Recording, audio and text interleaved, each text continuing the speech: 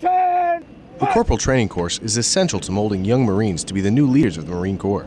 Corporal Brinley Alvarez understands the importance of becoming a strong leader for her junior Marines and taking this training to heart.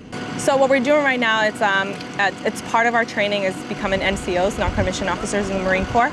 We're required to do this training as corporals. So they come up with this incredible intensive course for a couple of weeks where really instill this leadership ideas of caring about your junior Marines, but also leading by example and have that not only that stance as a leader, but also be able to give commands to subordinates. The training lasts 2 weeks and covers in-class lessons such as Marine Corps history, communication, and administrative skills to assist them in their future roles as leaders.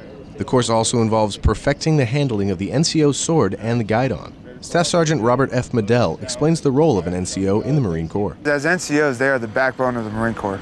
They have to learn how to go ahead and lead Marines and go ahead and develop the subordinates. If they don't, then they'll be lost once the Marine comes to them.